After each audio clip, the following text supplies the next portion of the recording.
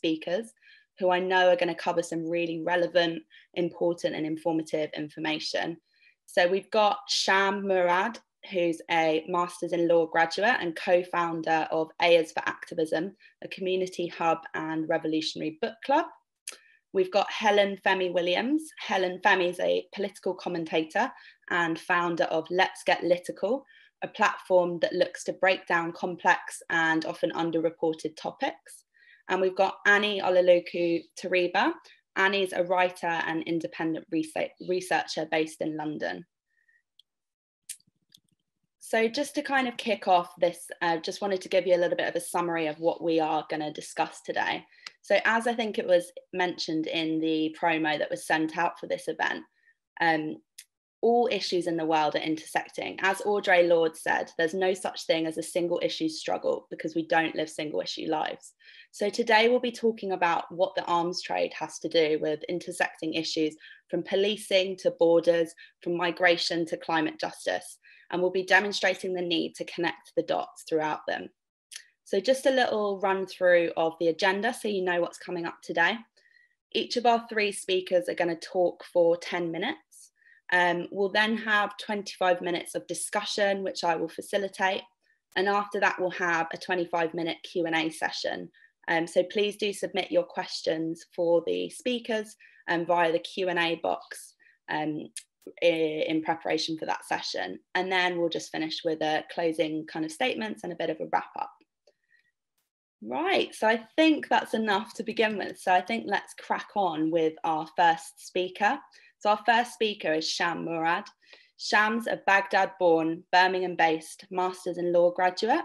She's the co-founder of Ayers for Activism, a book club which serves as a community hub for political education, solidarity, love, raising class consciousness, and hosting mutual aid programs. So Sham, I'm just going to hand over to you to go through your talk now. Thank you for the introduction.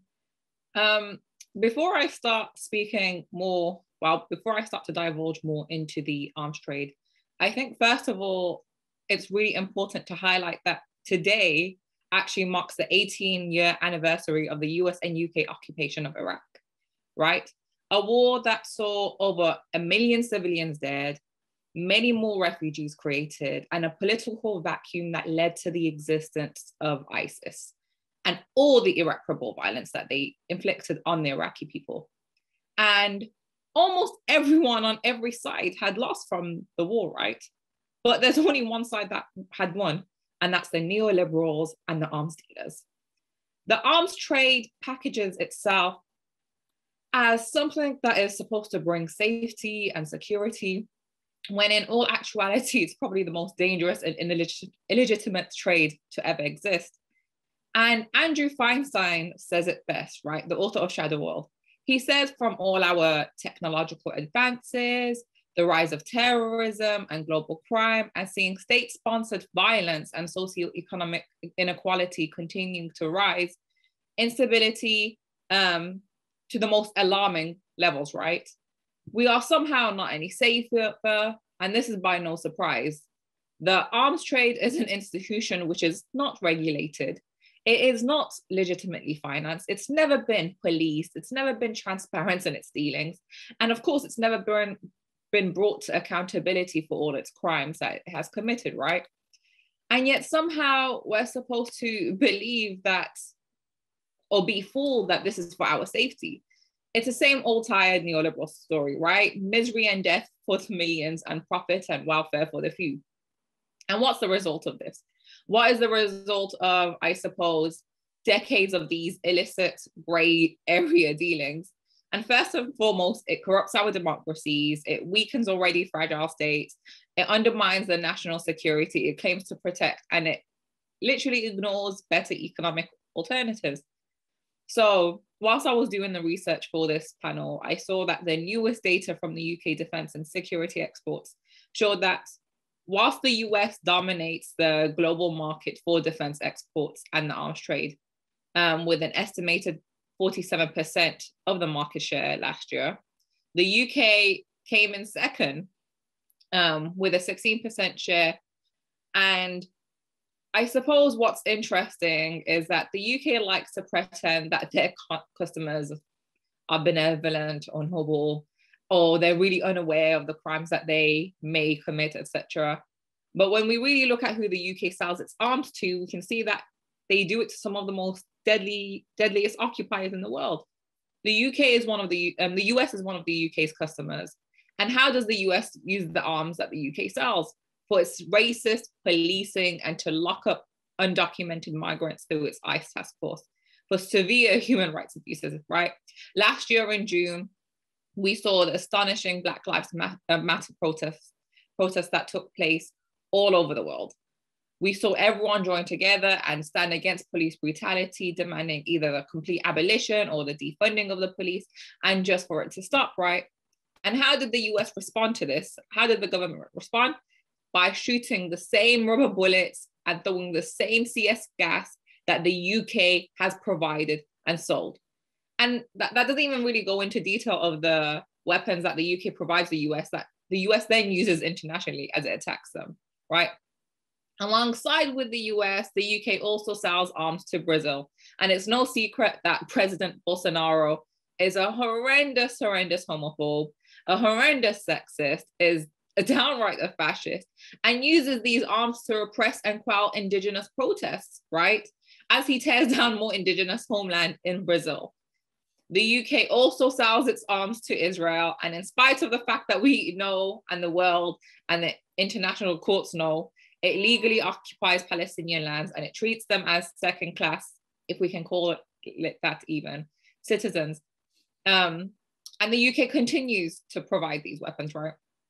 And of course, most recently, we see the UK continuing to defend its sale of arms to Saudi Arabia.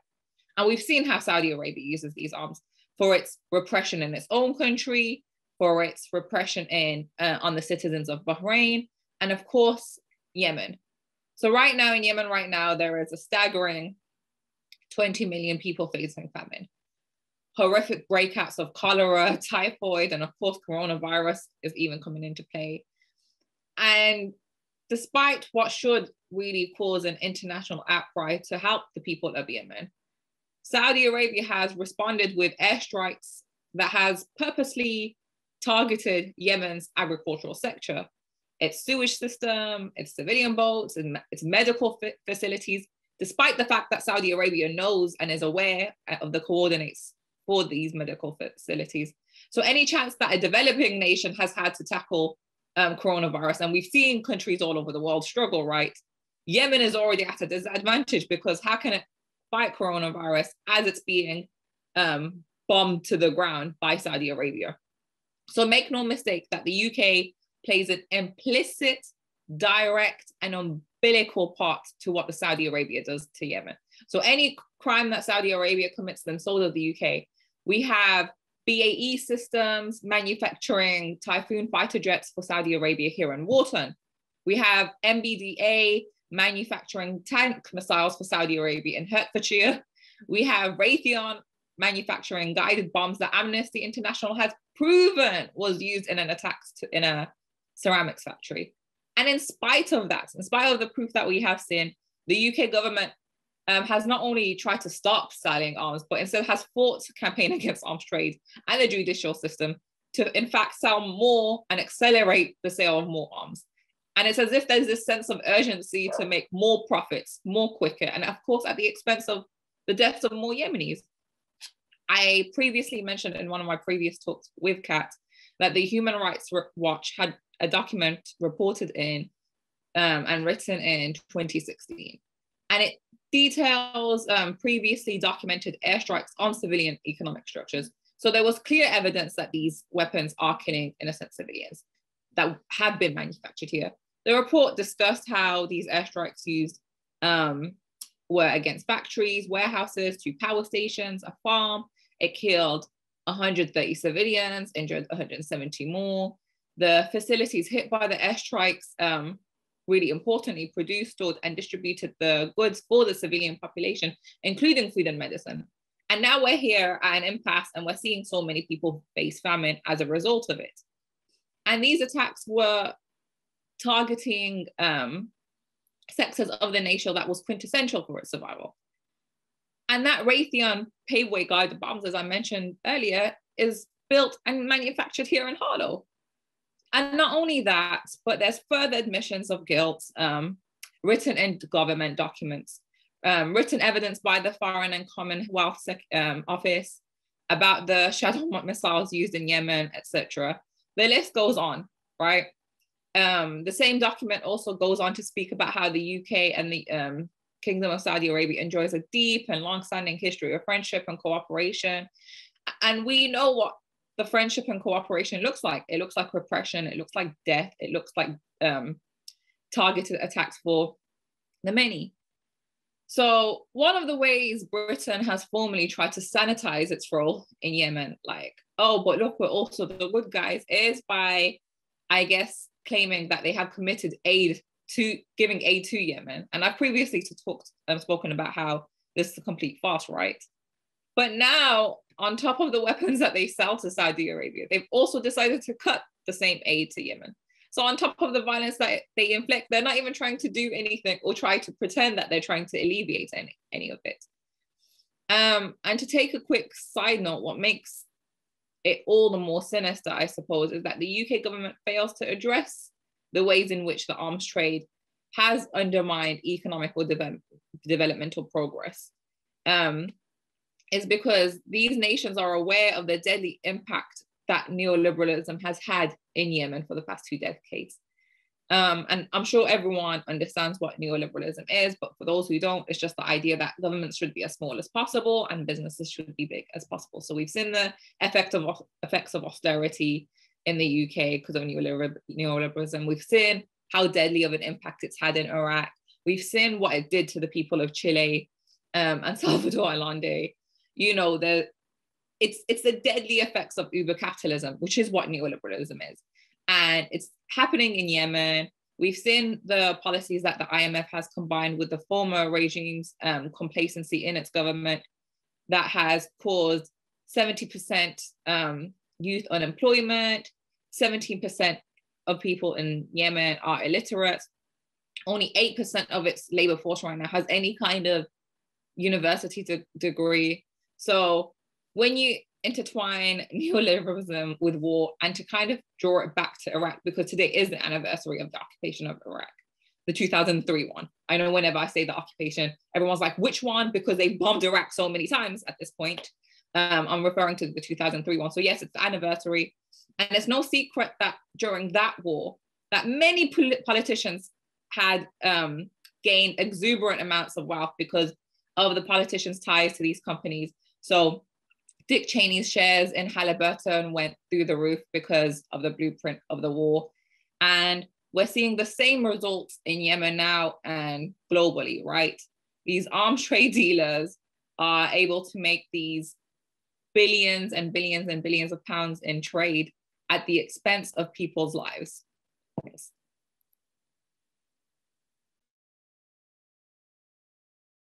Fantastic. Thanks so much, Sham. That was absolutely brilliant. I think you covered loads of ground there and also really, really set up the conversation really nicely, just as a reminder of what, sorry, my video wasn't on, just as a reminder of what the arms trade is and how interlinked it is with a lot of the other issues that we're going to kind of cover off today. So next up, we've got Helen Femi Williams. Helen is a political commentator and founder of Let's Get Litical, a platform that looks to explain complex political issues that are sometimes forgotten or deliberately missed out by the mainstream media through talks, social media, and infographics. Helen's also the founder of Litical Consultancy, a business striving towards racial equality in and outside of the workplace, with a real focus on intersectionality. She's also on the board of SHAC Charity and a facilitator for TNN, a grief charity for young adults. So I'll just hand over to you now, Helen. Awesome. Thank you. Thank you so much for my introduction. Let me know if I go too fast or too slow and stuff. But yeah. Okay, so my relationship to borders is deeply personal, but connected to communities and spaces. I think a lot of the time, if you're a citizen and you're black and brown and you live in the northern sort of hemisphere of the world, you know that your citizenship is just, it can be taken away in some sense. Like, just look at the case of Shamima Begum, for instance. Whether you kind of agree or disagree with kind of what happened, the way her citizenship was taken away is something that has something to do with her color. All of a sudden she's Bangladesh, even though she has no citizenship there. And the way they've just kind of connected it is something we should all be scared of, to be honest. It's the kind of slippery slope of citizenship if you're black and brown.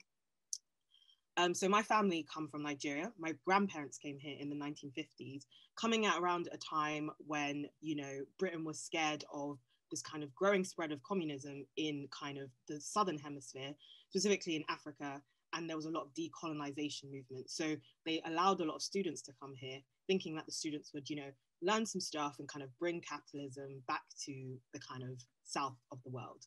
And my dad kind of came here in the sort of mass migration of the 1980s. So my family's history has always been intertwined with colonial borders and the artificial creation of Africa, and specifically Nigeria and Sierra Leone.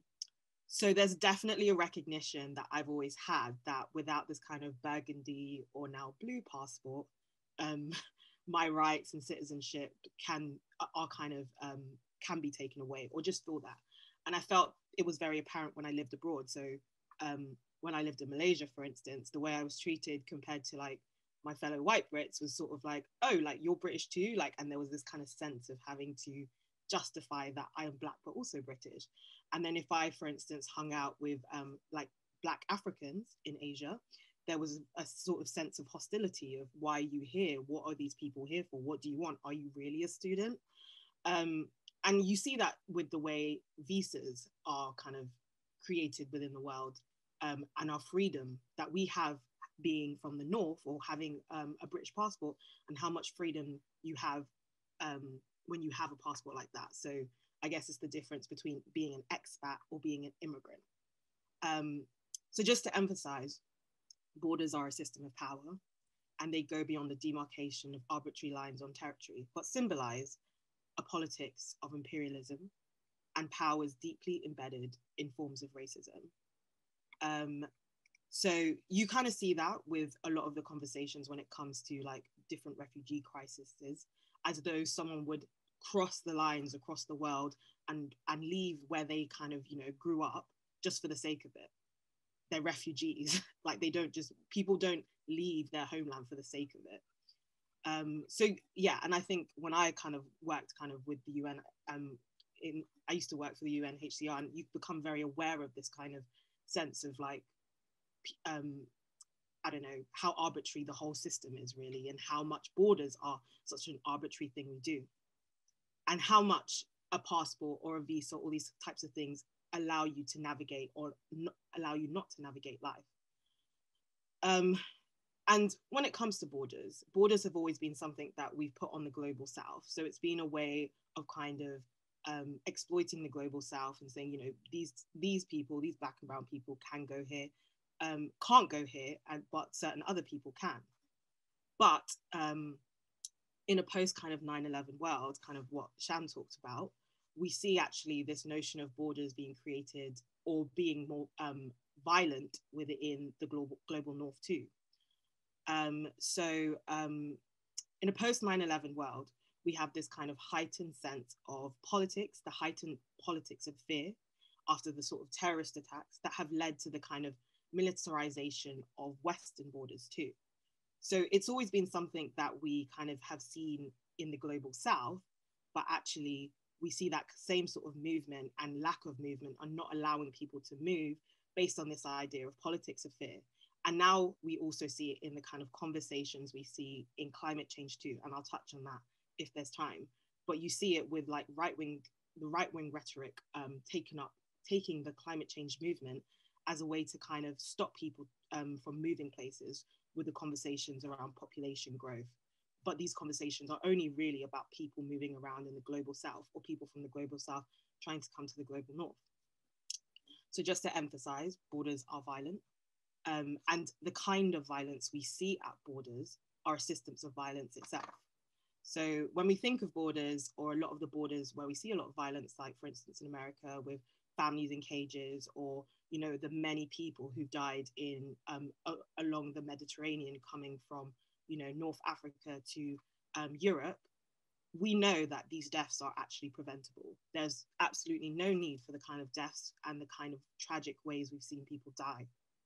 But they are the system. They are a symptom of the notion of borders themselves.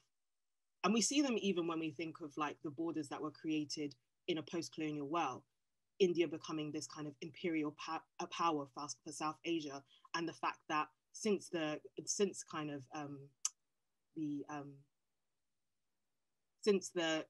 creation of India itself, that border has always been a hostile place, and the occupation of Kashmir.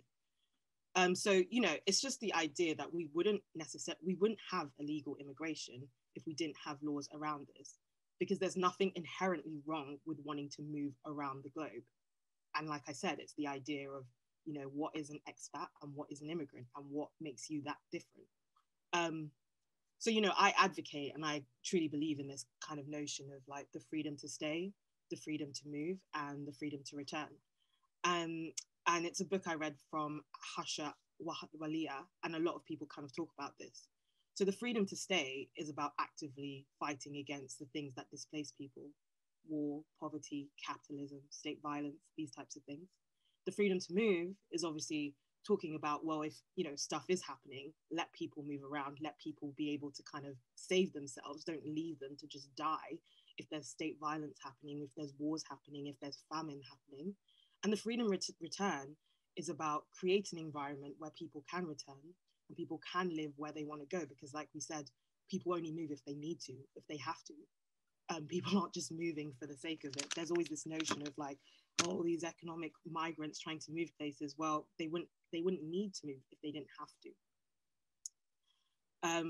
So yeah, the aftermath of terrorism, we've seen the sort of militarization of borders seep into the kind of domestic sphere that we only thought would be in the global south. We've seen it with Trump and BLM, and we're seeing it now in the UK with even the powers that are created with this new crime bill. The US went around the world kind of perfecting their domestic militarization, with the occupation of the Philippines, Hawaii, and the UK did it for hundreds of years through empire building. But the same way we see kind of police and prisons, and they always have these places in our mind, is the same way we see borders. It's the thing we can't see without. We can't think of a world without polices, prisons, and borders. But all these concepts are racist, they are anti-Black, and they're structures that don't serve anyone. So it was only the other day that I kind of found out that the word mobility derives from the word mob. And mob is used as a word to mainly describe poor young men. So prisons and borders fundamentally share the same idea of criminalizing mobs. Imperialism being about a way to colonize and violate countries that they can occupy. So we never really talk about borders when we're talking about people going on holidays, but we need to remind ourselves that the state itself is illegal, but people moving around it never has been. And if I can, I know I'm kind of running out of time, I'll just quickly try and touch on the sort of climate change point. But in the past couple of years, the climate change movement and the displacement of people has kind of outpaced itself when it comes to displacing people. But climate disasters are very much informed and intertwined with the politics of imperialism, racism, power, and legacy. Just think of, for instance, coastal countries like Bangladesh and the over-extraction and industrial forms of development with sweatshops that essentially have created the epicenter of creating kind of toxic pollution across the world. And really and truly, I guess my main point here is within the climate change conversation, we have to remember, I put a timer on for myself, within the climate change conversation, we have to remember that not to kind of have this growing mantra of kind of eco-fascism and green nationalism, because they justify this notion of white supremacy. And actually we, whether you're from the North or the South, when it comes to kind of the climate change movement, we're all kind of responsible. And I'll just leave it there, but yeah, thank you so much. Thank you so much, Helen. That was fantastic. I love the way you really connected those issues from your own experience, and also looking at how they're impacting not just here in the UK, but globally. So we're going to go on to our final speaker now. So our next speaker is Annie Olaloku-Teriba. Annie is a writer and independent researcher based in London. She focuses on a variety of intersecting issues such as race, class, and justice campaigning, and particularly looks at thinking and writing about the theory and history of Blackness. So Annie, if I just pass over to you. Thank you. Okay, I hope this is going to be coherent because I have quite a few things that I want to touch on. So we're living in a world where many ask us not to compare struggles. We're told that some forms of struggle are beyond compare, in particular when it comes to the question of violence. But what we should know is that the technologies and the corporations which purvey violence are global, and they've always been. So I'll start with an example. In October, there was an uprising in Nigeria, which spread throughout the country, started in Lagos, and it was centered on this police unit called SARS. So the campaign was End SARS. Many of you may have heard of it. What became apparent, despite the fact that the initial response from some in the UK was to call on the UK government to impose sanctions, what we found out was actually that the SARS unit had been provided with not just equipment, but also training from the UK between 2016 and 2020. And so what that should kind of give us pause for thought about is the fact that a lot of the time when we don't see it, the kinds of violences that we're seeing in the global South, particularly in relation to the ways that states repress people, are being sponsored and also facilitated by the governments that we turn to as the moral arbiters.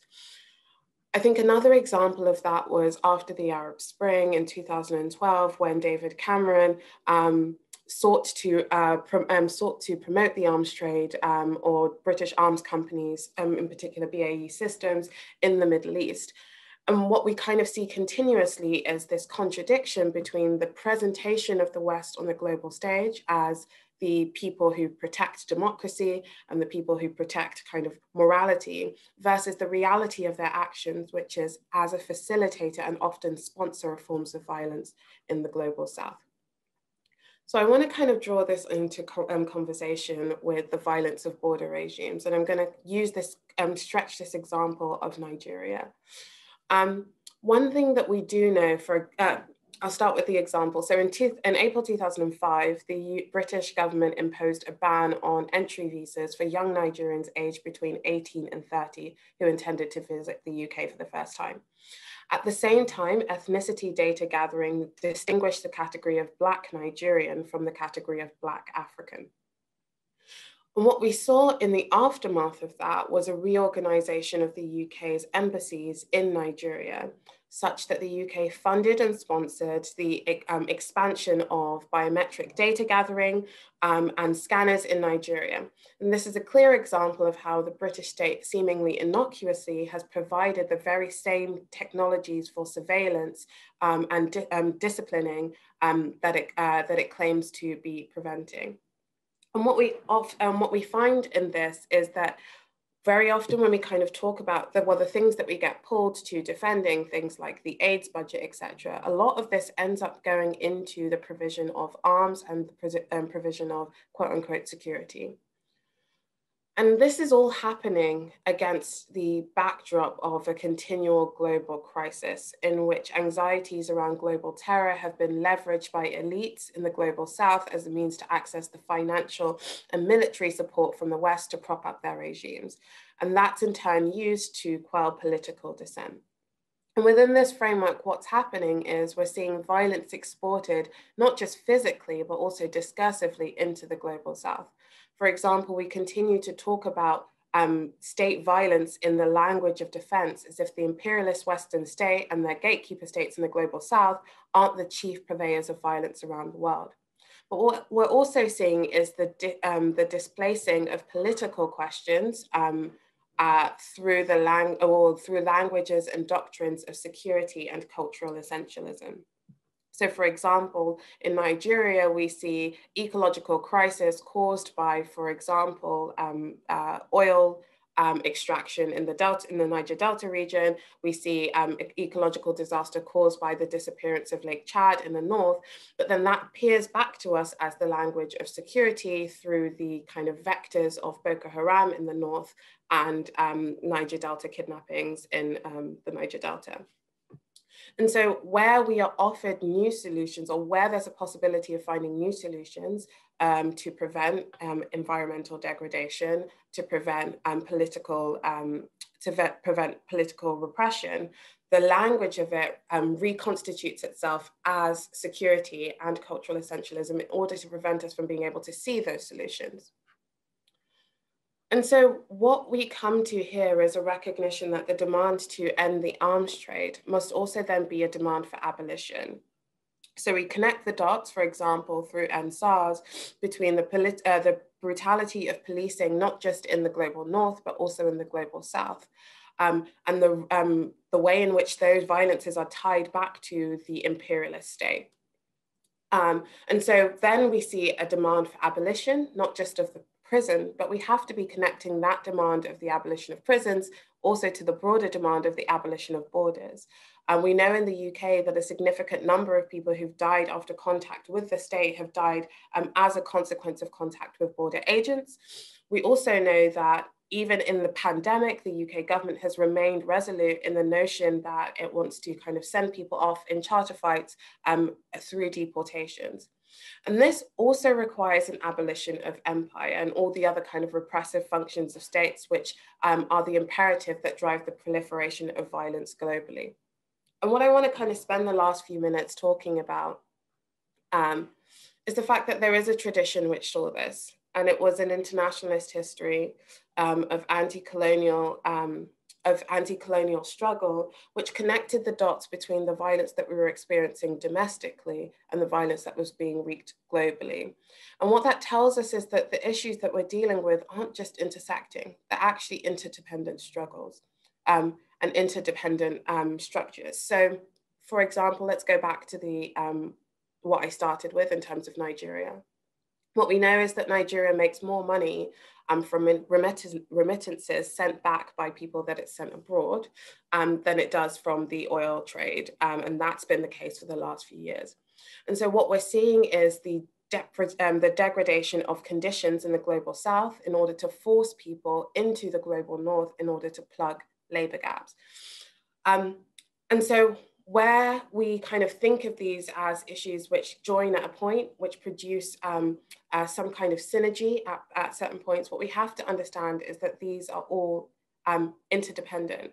And by interdependent, I mean that if one thing, in order to achieve or attain the demands that we have in terms of ending the arms trade, we have to attain the demands that we have as it pertains to abolition, specifically preventing or ending the justifications that are given for the continued proliferation of weapons. And so I kind of want to end, I think I have about 2 minutes left, by saying this. As I mentioned off the top, we're living in a time when we're told consistently not to compare struggles between peoples. We're told to show up for each other as allies, as opposed to as people in a united global struggle. That's completely out of step with the history that has taught us that we have the power to change the world. And I think that's a kind of result of a sense of despair or a sense that things are too much for us to overcome.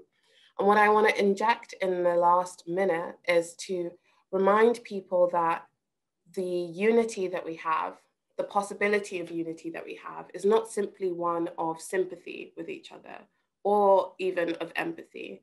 It's through a recognition that when we're fighting for each other, when we're fighting to emancipate each of us from the violent structures of global imperialism, we're fighting for ourselves as well. What happens to the young boy who's brutalized by a SARS cop in Nigeria is deeply and inextricably ties to what happens to me in terms of how I experience my Blackness in the UK and my interactions with the state. And I kind of want us to hold that as we go into the conversation. I'll end there.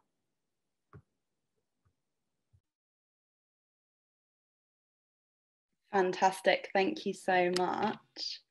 That was absolutely brilliant. I think all three of you covered a wealth of different topics there and really started to demonstrate, as you said, not just the intersectionality, but really the interdependence of all of these issues with each other. So next we're going to go into a discussion and really a follow-on to pick into some of the elements that all three of the speakers discussed in their separate talks. So I think Annie summed up really well there in the discussion how people often tell us not to connect these struggles. We're constantly told not to compare one issue with another, when in reality we know that these things, as she said, are not just intersectional but are deeply independent on each other. So I want to just start by kind of picking into that notion a little bit more in relation to some of the topics that all three of the speakers picked up. If we think about the politics of the UK in the last 10 years and the journey that we've been on from the Tories coming into government at the beginning, just after the beginning of the decade, just after the financial crash, and we then had 10 years of austerity to follow, and we know the damaging impacts that has had, particularly when we've seen it, the setup that it's meant, and that we just haven't been able to deal with this pandemic in the way that we should be. Our NHS hasn't been staffed well enough. We know that the cuts to public services have had a massive impact.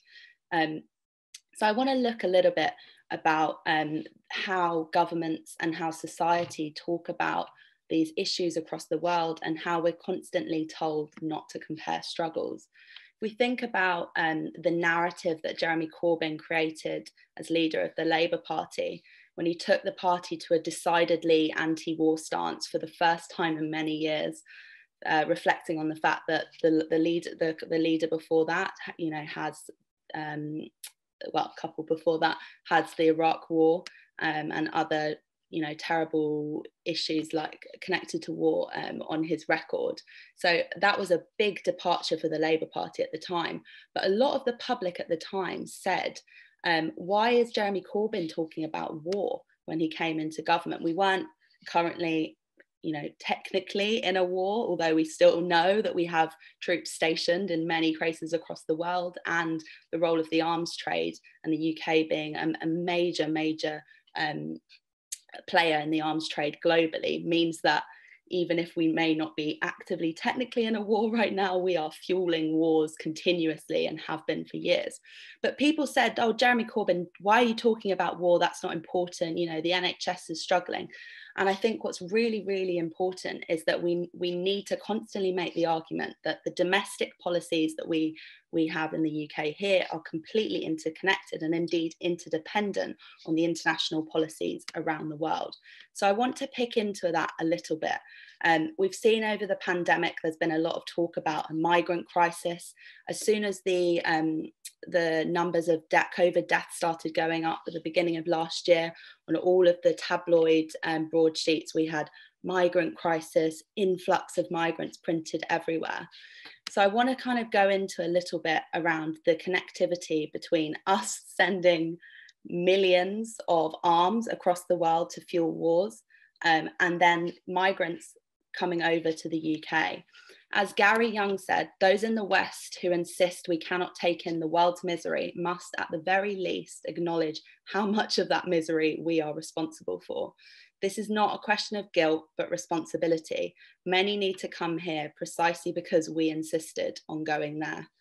So I guess to all of the speakers, but if we start with Sham, can you talk a little bit about that interconnectivity between us and our central role in the arms trade and the arguments that we're having about migration and borders?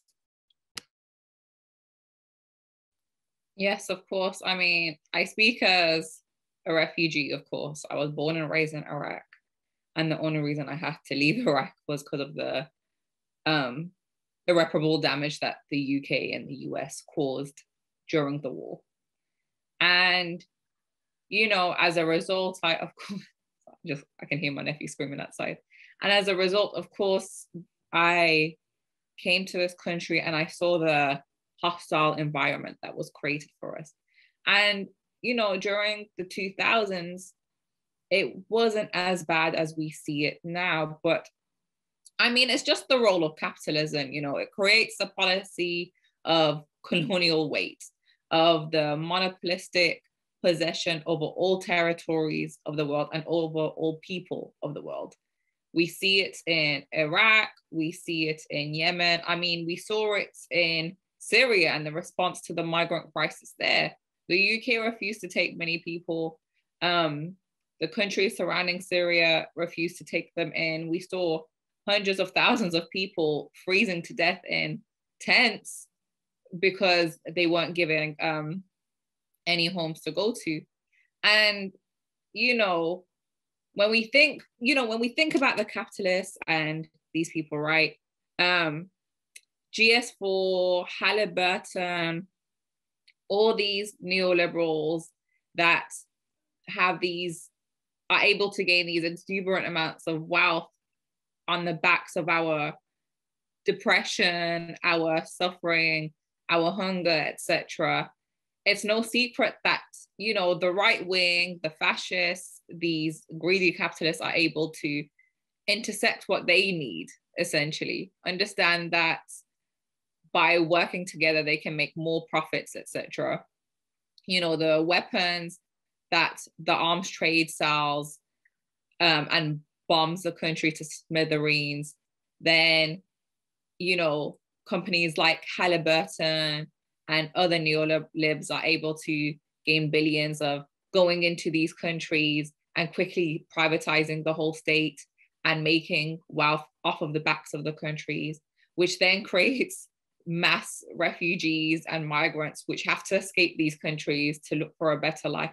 And of course, we then see GS4 making profits by incarcerating these same migrants and refugees. We see it in Yarlswood, we see it with what ICE does, etc.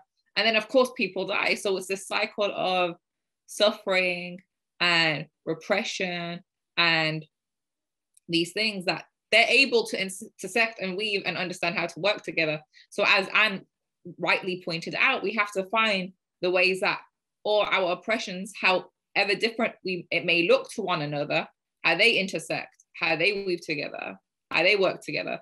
The same Britain that trades in arms that kills Yemenis in Saudi Arabia is the same Britain that trades in its arms that kills protesters in Nigeria and innocent people in Nigeria via their SARS task team. Yeah, brilliant. Totally agree with kind of everything you touched on there. And you kind of started touching on a little bit around how migrants, how asylum seekers and refugees are being treated even right now. And yesterday was a kind of national day of action against the barracks that are currently, you know, have been set up during the pandemic, where right now hundreds of asylum seekers and refugees are being you know, forced to live in ex-army barracks and prisons in their hundreds. I want to talk a little bit about that and how that's an indication and a signifier really of the bigger issues at play. So I want to just bring in Helen on that topic, if that's okay.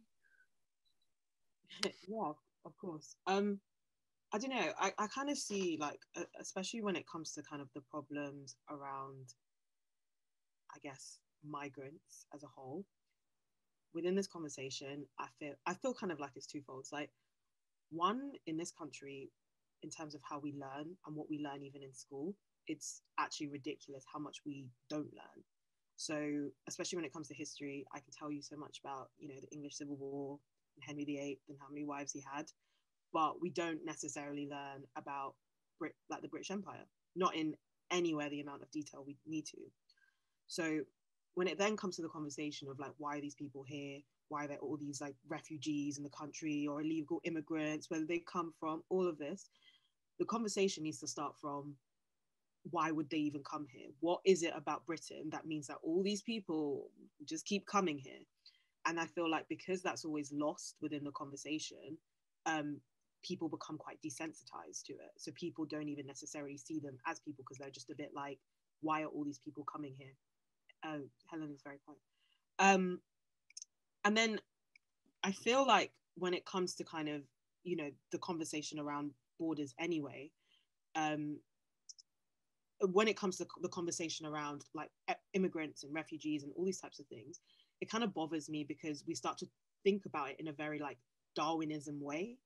The idea that the earth or like certain areas within the earth can only carry a certain amount of people. And these conversations lead to the kind of ideas that you were talking about where people are staying in kind of inhumane situations because we're having this quite Darwinistic view of the earth and humans and population growth and land. So, I mean, I think within that, there's a level of education, which I've already touched about, but also there's a level that we need to start thinking about all the other different structures that uphold that. So it's not just the governments, it's corporations, it's people that profit off this idea that, you know, people can just live in this way, so I think that's my only 2 points. I'm going to see what's wrong with my audio and see if I can fix it, but I can hear you okay. Maybe if you're finding Helen a bit quiet, maybe just turn up the volume on your laptop or whatever device you're listening on. But yeah, I totally agree, Helen. I think we need to constantly be making the human arguments because the discussion around migration and stuff, well, we know, as we've discussed, that borders are a construct anyway, right? But the conversation around migrants, etc., often falls to this kind of, what are they contributing to our society? We know that the policies under the guise of reforms, as they always call it, that the Tories have put in, which are, you know, just absolutely draconian crackdown on people's rights, and they're always going to see migrants as like, and we've seen it in this Australian based point system that they've launched. They're saying, what is a skilled worker, what is an unskilled worker? And rather than getting into the arguments and saying, oh, you know, these people work for the NHS and therefore they do contribute to our society. Yes, that's true and it's important, but fundamentally people are human beings. We're not all just numbers just to be totted up like how valuable we are. And so yes, it's important to, you know, make the economic arguments about migration and point out that migrants are really, really productive in our society, but much, much more important than that is the human arguments. And we need to be constantly not allowing ourselves to get pulled into this kind of, how much is this person worth, or can they come to this place or this thing, because we know that these things are constructed, they're deeply rooted in racism and colonialism and imperialism, and we need to fight against that. So just kind of going on from there, I really kind of liked what you said around it's an indication of so how we're treating these people is an indication of broader issues at play. I think it kind of relates to what Tony Benn said when he said that the way that a government treats refugees is very instructive because it tells you how they treat anyone if they could get away with it. And I think we're seeing that more and more. If we look at the last 2 weeks, has obviously been a very intense period in the UK with several big stories that have kind of taken up rightly a lot of media attention and had a lot of people very angry, particularly in regards to policing.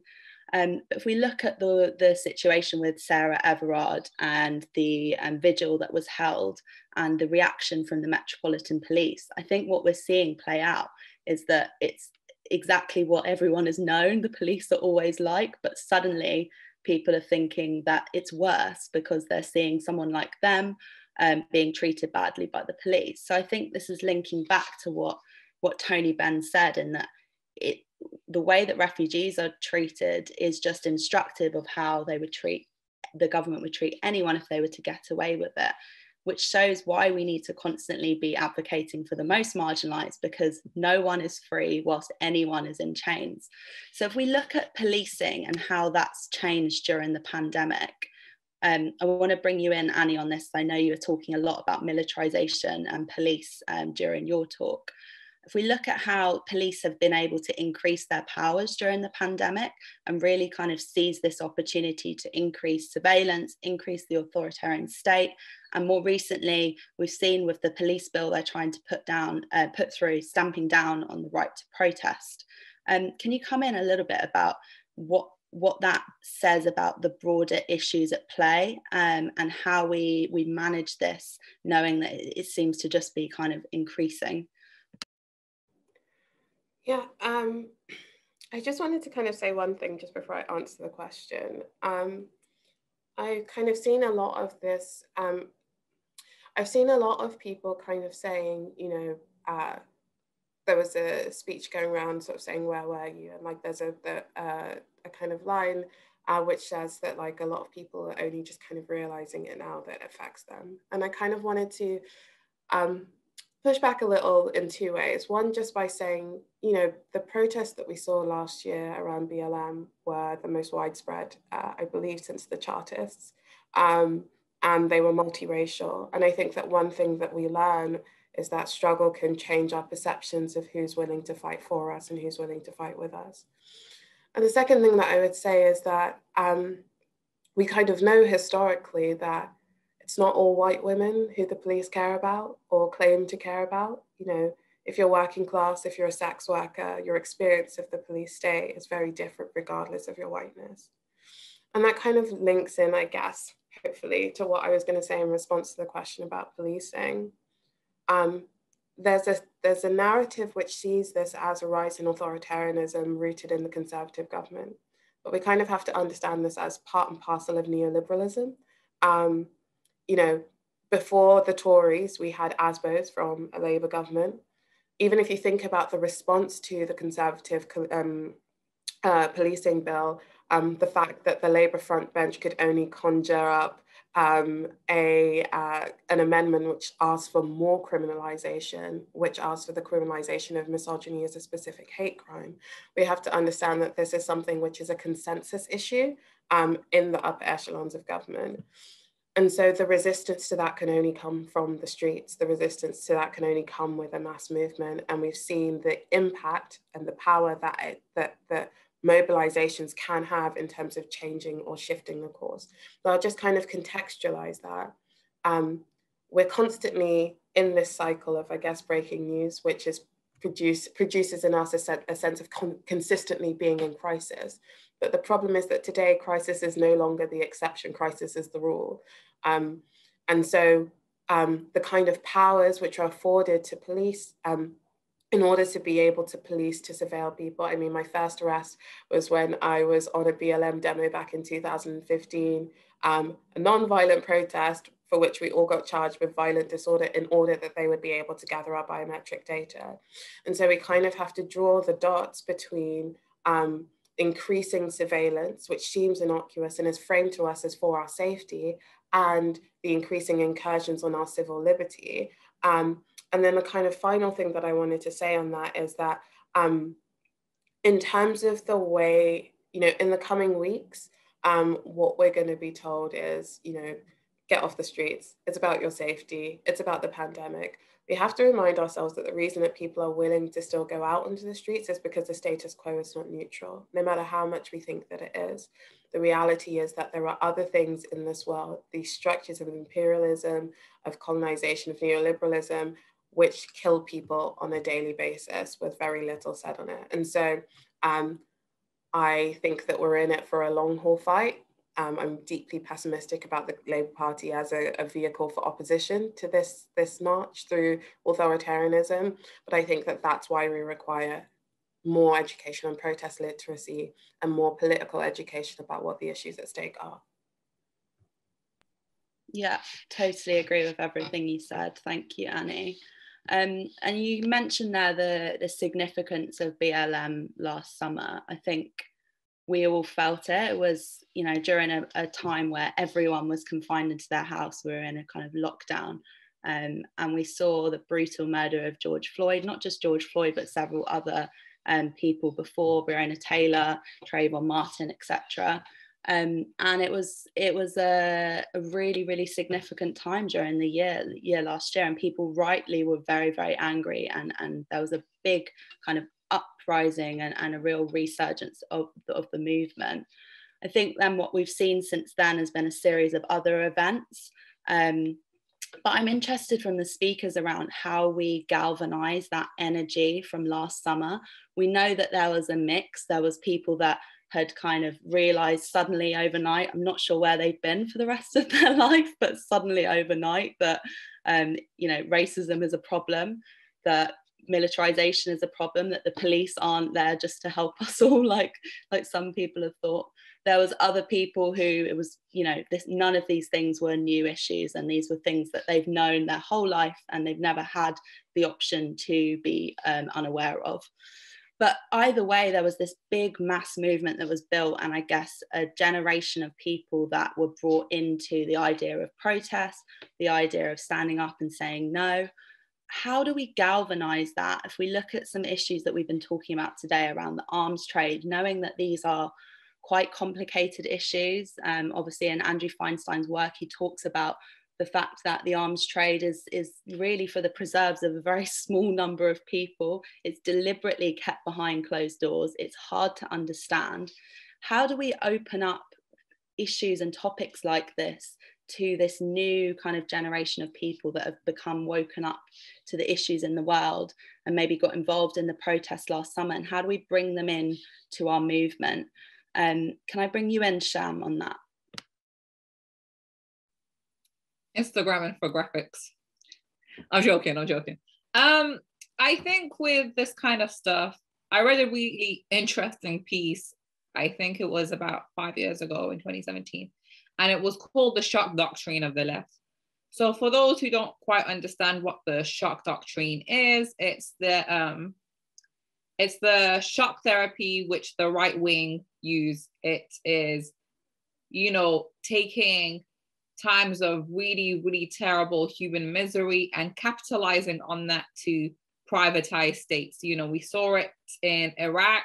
Their shock that they used was essentially bombing the country to the ground, completely annihilating it from top down, to a point the country had a blank slate, which it then moved forward in pushing its neoliberal agenda, right? We saw it happen in Chile, where they killed the democratically elected socialist leader, Salvador Allende, gathered people in football stadiums, shot them all en masse, etc. They used that fear of violence and repression as the shock, and then they used that as a blank slate to privatize the country. We saw it happen in New Orleans right after Hurricane Katrina. The terrible repression that caused, although the shock was a natural disaster, what did the US government do as a response? Firstly, it didn't help anyone in Katrina, but they privatized the schools. They created these charter schools that hasn't benefited any of the kids in New Orleans, right? So it's this idea of shock and awe, right? As soon as the shock happens, be it a natural disaster, a war, etc., then using that shock whilst people are at a dismay to implement these policies. And I think what the left really needs to do is galvanize on these opportunities, because the right wing does it regardless. I think we need to spend less time thinking about how terrible these things are, but more time explaining why this is happening, what is going on. As Annie said, we need that political education. We need that education regarding protesting, etc., to come about. And as soon as these things happen, we need to be on the ground. We need to be talking about it. We need to be explaining, etc., and using, I suppose, the shock doctrine of the left as a means to moving forward. I hope that makes sense. Yeah, definitely.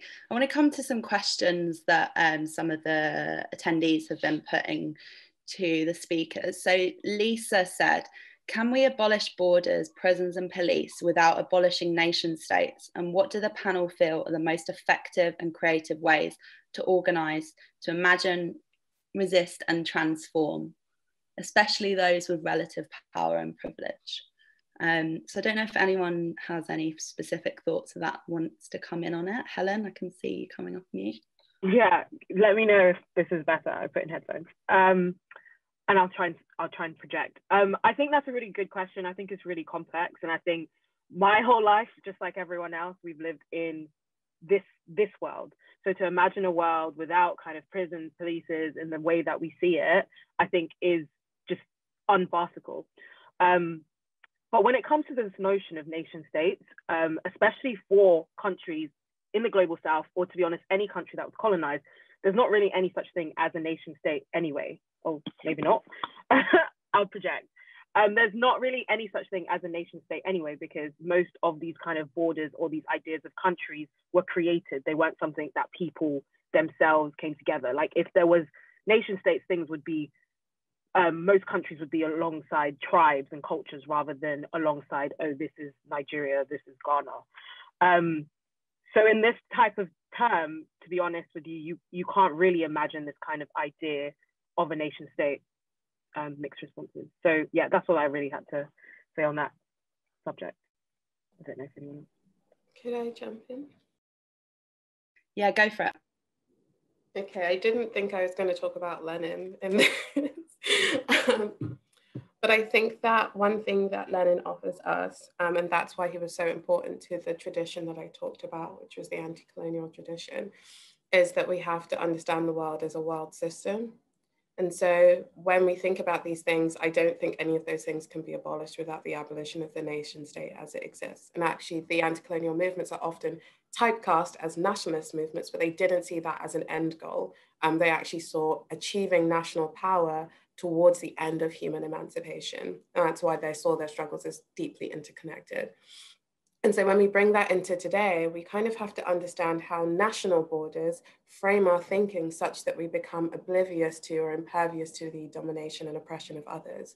When we think about issues of race within national borders, we don't, for example, take account of the fact that everybody living in the UK who is able to access some kind of resource from the state is benefiting from extraction that's happening in the global south. And so we always have to be militant in terms of how we're imagining a future that we think beyond the nation's borders.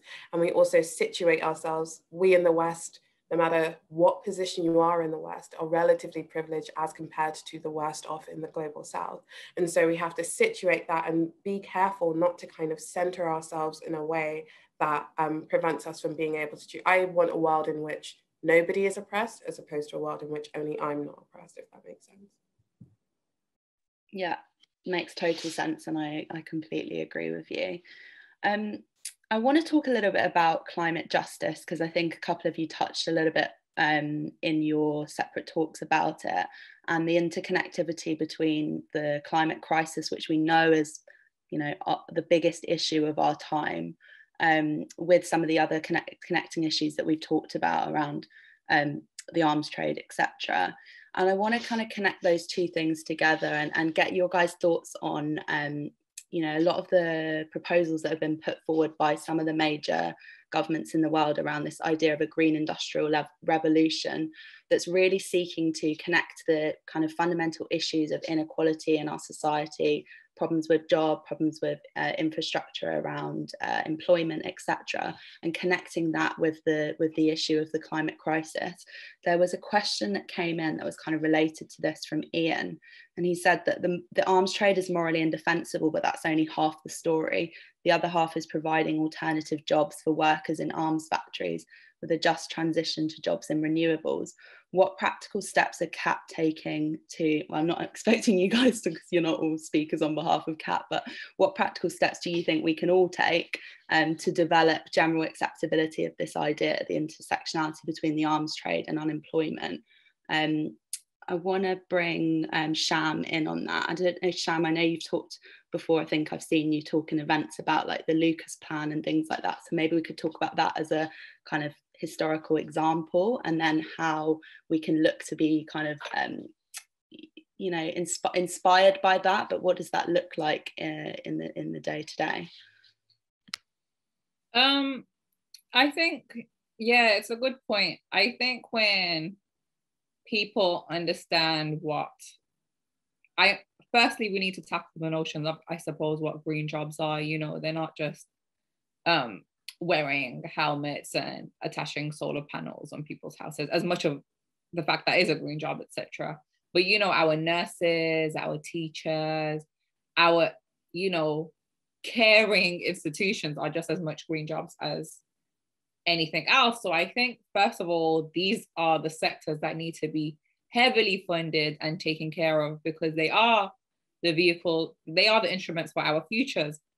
I think I'm not as well versed on climate justice as other people, but for me, you know, my concerns are the fact that the global South has never been the biggest emitter of, you know, the climate, etc. Yet they're the ones that are going to face the heaviest consequences as a result. You know, Bangladesh faces complete extinction. And when you look at again, it's the neoliberals, when you look at the companies who are able to make money off of the fossil fuels, and they pummel millions into lobbying companies that question and erode and corrupt our democracies to get their ways. I think it's not enough to just ban plastic alone. Some of the reforms, I suppose, in these new deals are enough either. These companies need to be completely regulated, and if not abolished, I actually call for the abolishment, but they need to be completely abolished, etc. Because these small reforms really won't do much justice for our futures. And I suppose the idea of environmental socialism is what should be called out into play, where we stand behind these indigenous communities, where we support these caring institutions, such as teachers, such as nurses, etc. Yeah, definitely. Helen, do you want to come in on that as well? Because I know you talked quite a bit about climate justice in your speak. So maybe we speak. I can't speak today. I think I've been on too many Zoom calls this week. So I want to talk about that linking between the climate crisis and the arms trade, with how do we visionary, because I guess as Sham said, we're quite good in our movement of like pointing out all of the issues in the world, which is great and it's important, but also how do we look at building a world that deconstructs all of those problems and create the vision for the future that we want to live in? Yeah, I think that's a really good question, actually, and it is, you're so right. I think we're really good at like saying all the things that are wrong, and I think they're important, and they're important obviously as a way to kind of address it. I think that, yeah, like I kind of touched on it already, but it's like, you know, when it, you know, the military is the biggest consumer of like hydrocarbons, and one of the biggest for greenhouse gas contributors, as well as sort of massive corporations. So sometimes when we think about like the conversations around climate change, you know, we can all take less showers and we can all be more green, but individuals within ourselves, we're not going to solve climate change. It's the massive corporations. It's these things that are really polluting the world. The UK for a very long time has not been a country of manufacturing. For a very long time now, you know, since the 80s, where the UK makes its money has shifted, apart from arms trades. Arms trades is still something that the UK makes a lot of money for. But other than that, really and truly, it has shifted. We don't really have a big mining industry as we did before, which obviously meant that a lot of people lost their jobs, and a lot of sort of post-mining towns are still recovering. A lot of them became sort of university kind of towns, but a lot of them, the suffering from that kind of mass unemployment is still there. So I think it's about kind of reimagining what we see as work and how we see work. And I think that's actually kind of a wider conversation within itself. But things like, things even when it comes to like 4-day weeks and this idea of like taking longer sabbaticals and these types of things. I know I'm kind of like going on a tangent, but I say this to say the way we even see work is so wrong right now. We see this idea of you're born, you educate yourself, you get a job, you get a pension and you die. And it's such an unsustainable way of looking at work. I think even everyone on this call or everyone on this panel can think about probably the amount of jobs and the amount of shifts they've had within their career, and everyone constantly telling you that's not normal, you're meant to just like stay on this like path to death. But I say this to more say when it comes to this conversation around how the manufacturing industry changes, I think it's more natural. It's more natural in the idea of how us as a society thinking about what are the things that other people can do outside of just being the sole thing you now must do is now get another job that is kind of still killing the world, but in a different industry. And I think that's the conversation as a society we need to have. Like, it's okay for people to have 3 or 4 different types of jobs within 1 week. I'm sure a lot of people already do. And so I think when it comes to those people who, for instance, are working in the manufacturing industry, or anyone who works in the manufacturing industry, I think we have this idea that people just do a job, especially if they have that kind of a hands-on type of job. But actually, it's giving people the freedom of creating a world. It's creating a world where people actually have a sense of freedom over their lives and over the way they work. Like 30, 40 years ago, people, or like, you know, my parents or grandparents' generation, they do a job. It doesn't actually matter if you like the job, you just do it, and then that's it. And I think we're living in a world where you can have those conversations. So I don't even necessarily think the conversation is, do they go from like solely from the arms trade to the green? It's more, what do we see as a society, as an individual's time, and what they should be doing as a job? So I know I answered the question in a more of a roundabout way, but I think it's just because I think of the concept of work that we currently live in as so wrong within itself.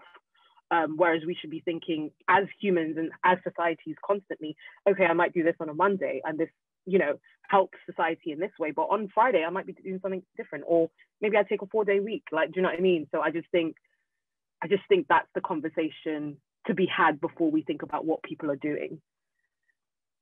Yeah, definitely. I think we're all guilty of it. Like, you become so desensitized to what we are as human beings, and so kind of trapped into this very binary view of the capitalist society that we live in, and people kind of just end up seeing themselves as this vehicle of labor that has to spend, you know, 40-45 hours a week working in a specific job. And I completely agree, we need to be redefining the notion of what work is and what we should be expecting of ourselves, because otherwise we are literally mirroring the actions of our oppressors, and we're setting these kind of goals, how we can marginally improve the systems that we live within, when we need to be ripping up the systems. We know that the systems aren't broken, they're working exactly how they were designed to benefit and privilege a small number of people. So we need to challenge ourselves. I agree, constantly thinking bigger about what work is, and not just seeing it within this very kind of narrow-minded neoliberal capitalist view of the world. Someone's asked an interesting question here around the clampdown from the recent Tory guidance on outlawing anti-capitalist materials. I wanted to bring Annie in on this. I feel like you have some really interesting things to say. So maybe we can kind of discuss why we think that the government are driving this kind of clampdown further to the action that we've seen across the last year, and how do we fight back against this?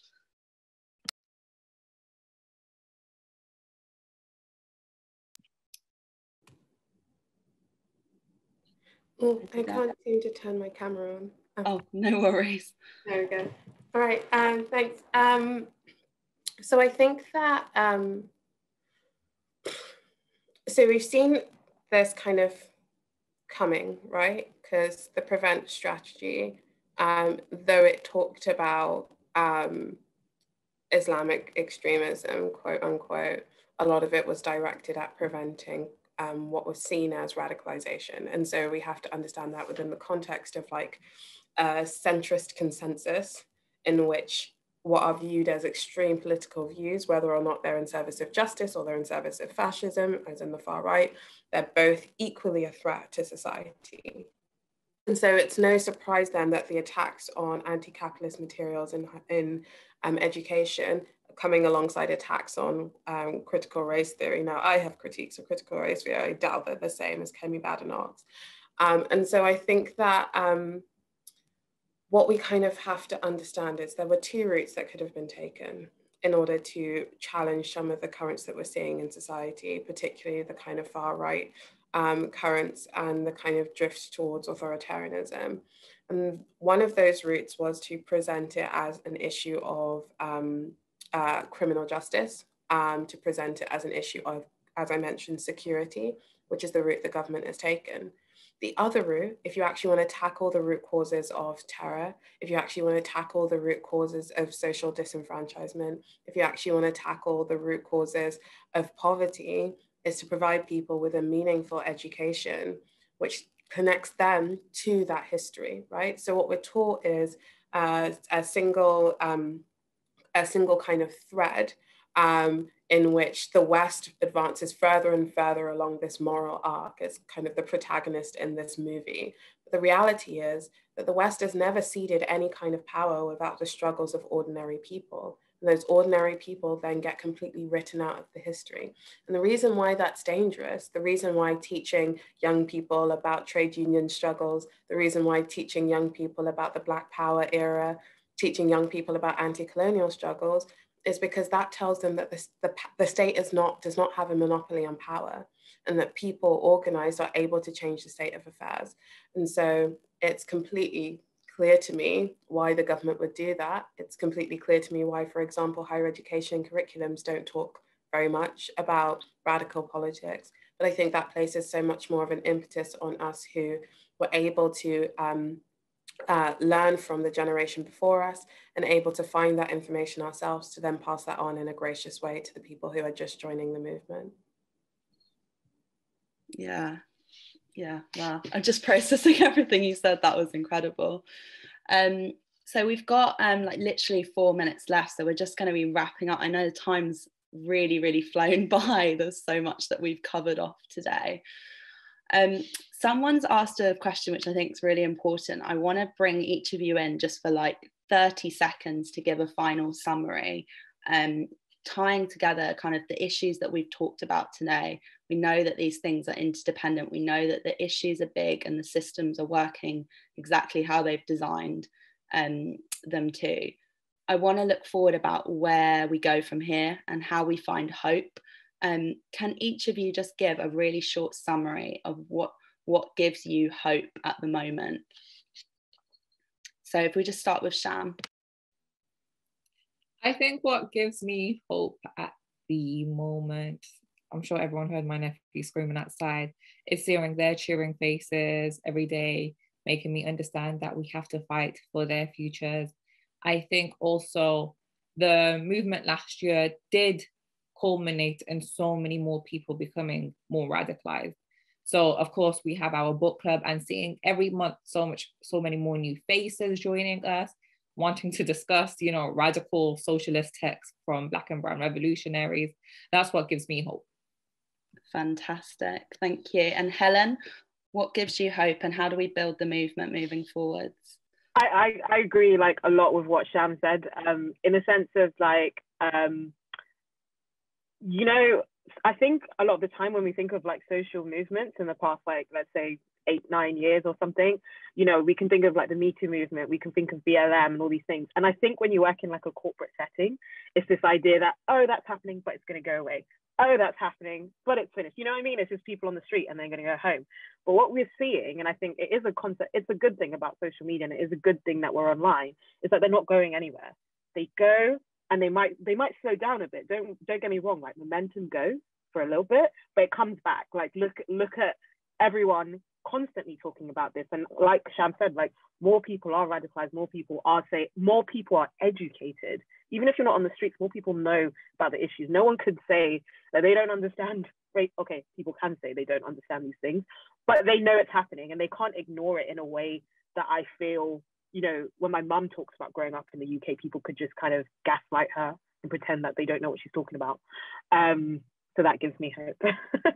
Fantastic. Yeah, brilliant. And Annie, have you got any closing words on what's giving you hope and how we build the movement?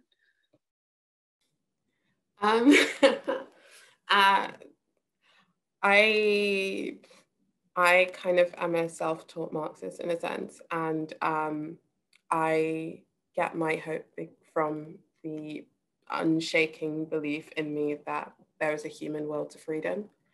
And so if we cut through all the mystifications of capitalist society, there's always going to be this impulse. What else can explain, in an era in which we're so disconnected from these histories, the proliferation of resistance at every point? And so that gives me hope. What also gives me hope is the eagerness of people to learn and the humility of a lot of people who are providing this education, because I think that that's the starting block for a really strong and durable movement. Totally. That was really nice hearing you all with your kind of positive